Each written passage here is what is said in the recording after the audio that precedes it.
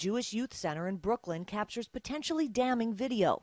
A man is confronted by what appears to be a pair of New York City police officers. Then one of the officers begins beating the man. Local media say the man was homeless and had been given permission to stay at the center. The video was posted on a local news website and has sparked outrage from local politicians who've called for the officer's suspension.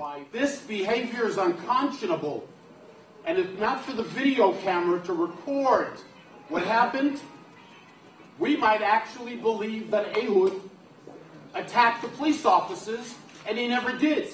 Local media say the man's being charged with assaulting a police officer, trespassing, resisting arrest, and harassment. The New York Police Department has not yet issued a comment.